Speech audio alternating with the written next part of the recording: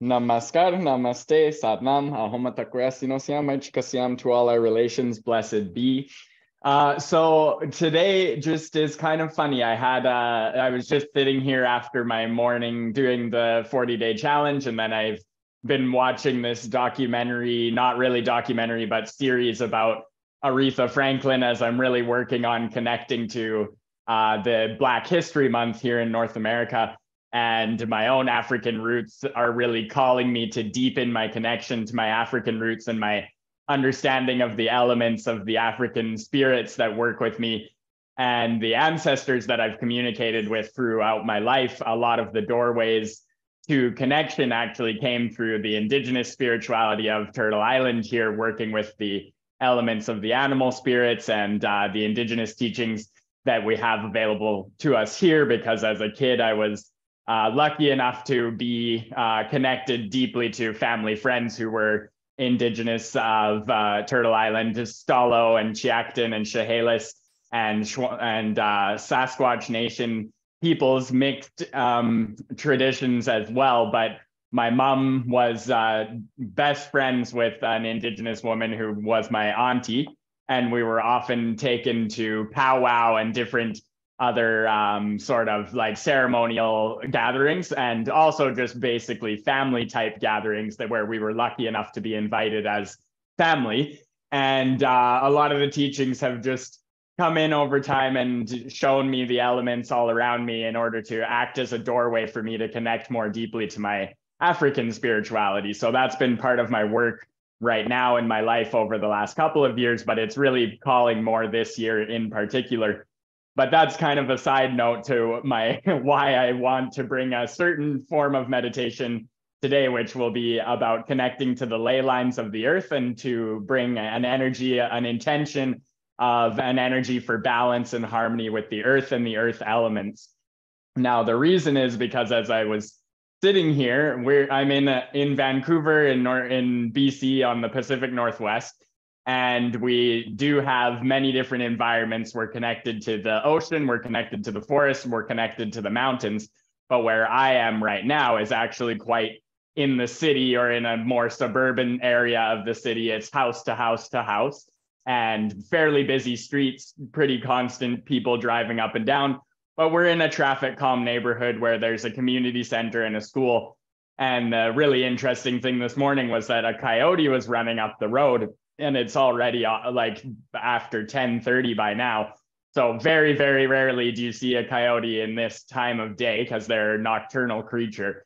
And there's also, I noticed that the crows were not happy with that, which crows are very clear signs of like if there's harmony or imbalance in your area or neighborhood, crows get kind of wacky.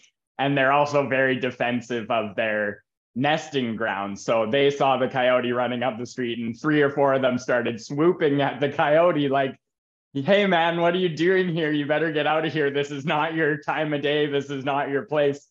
So I thought that was very kind of interesting, because we've also noticed a couple other things my sister and roommate noticed a few weeks ago, that there was some kind of droppings left in our yard that looked mostly like deer droppings, which also deer would not normally come around here because they do live in areas about 30 to 40 blocks away from here.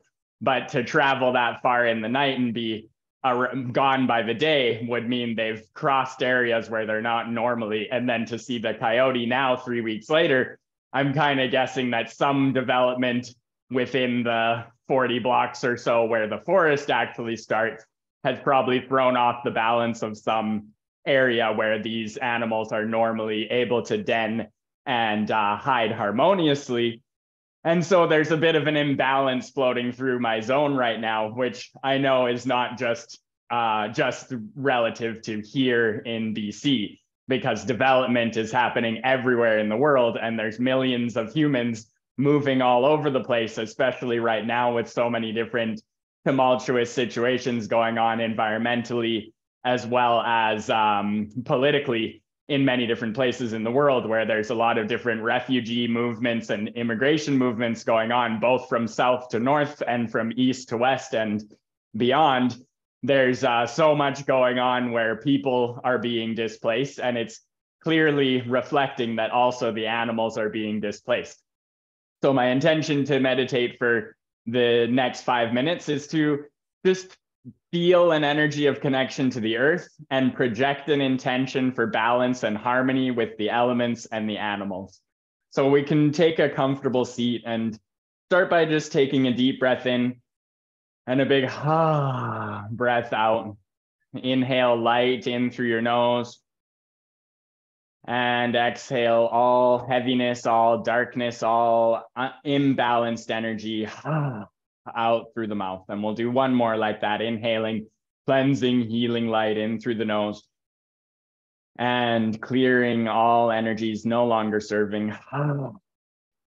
Feeling the prana, the energy of the universe, starting to pour down through the top of your head. And envisioning yourself or feeling or sensing yourself growing a little heavier as you grow your roots down into the earth, allowing your roots to burrow down beneath you through whatever structure you're sitting upon, whether it's a piece of furniture or whether it's your floor. See these roots growing right down through the floor, right down through all the framing of the structure of the space you are in, and down deep past that into the rock and soil below, in the foundation, wherever that is, whether you're in a high building or a building close to the ground. See these roots crawling down all along all the structures until they burrow their way into the earth.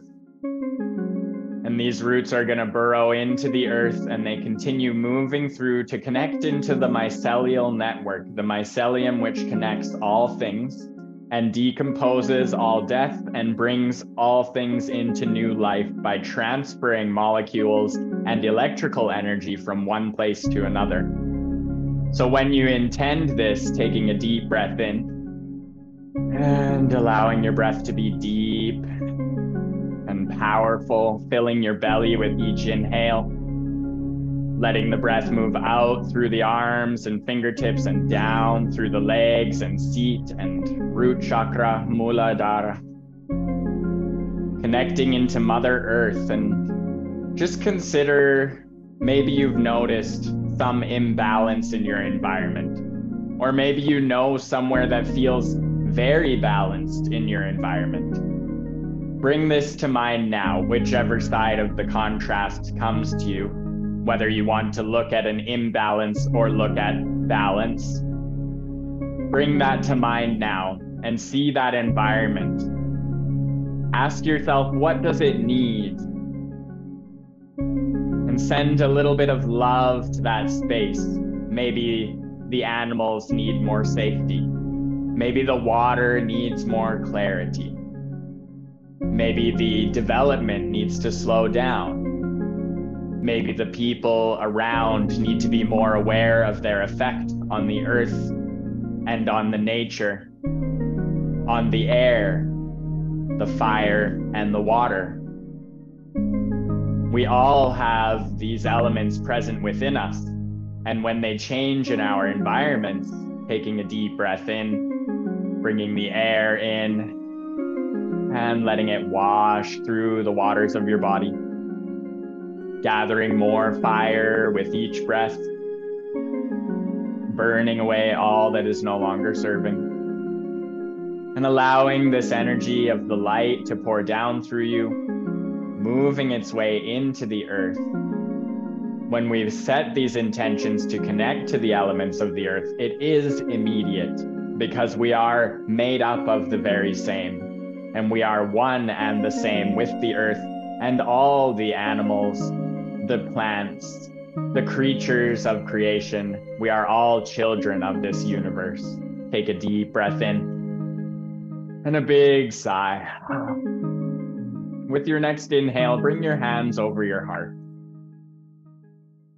And we're going to work with an affirmation for 1 minute. I am one with Mother Earth. I am one with Mother Earth. And you can repeat along with me. I am one with Mother Earth. I am one with Mother Earth. I am one with Mother Earth. I am one with Mother Earth. I am one with Mother Earth. I am one with Mother Earth. I am one with Mother Earth. I am one with Mother Earth. I am one with Mother Earth. I am one with Mother Earth. I am one with Mother Earth. I am one with Mother Earth. I am one with Mother Earth. I am one with Mother Earth. I am one with Mother Earth. I am one with Mother Earth. And take a deep breath in and a big sigh. And let the earth flow up through the base of your body, up through your spine and out the top of your head, as the light of the sun of Father Sky pours down through the crown, down through the legs and arms. And taking another deep breath in. And as you release, let your hands fall down in front of you onto whatever the surface is, placing your fingertips just in front of your shins and imagining all of that love you feel in your heart pouring back down into the earth like water into the roots of a tree. Sending your love and your gratitude. Thank you, thank you, thank you for this life. Thank you, thank you, thank you for this life. Thank you, thank you, thank you for this life. Ahomatakuyasim Pilamaya, Mother Earth, Tunchi Maka, Grandmother Earth. Thank you, thank you, thank you. Aho, Osiam, Haichikasiam, hi. Namaste, Satnam, Loka Samasta Sukhino Bhavantu. May all beings be infinitely happy and free.